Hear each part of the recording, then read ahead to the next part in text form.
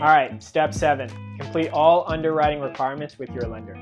Upon going under contract, your lender will submit your loan application along with all of the documentation that you provided to underwriting. Once the underwriters take a look at your application, they'll issue something called a conditional approval, meaning your loan is approved if certain conditions are met.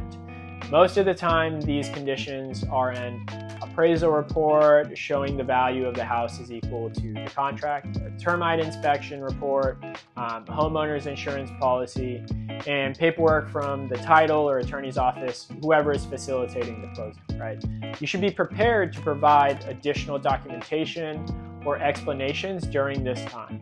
Mind you, this is all happening simultaneously with your private inspection and appraisal inspection. I can't stress enough, it is so crucial that all parties maintain open communication as soon as you go under contract.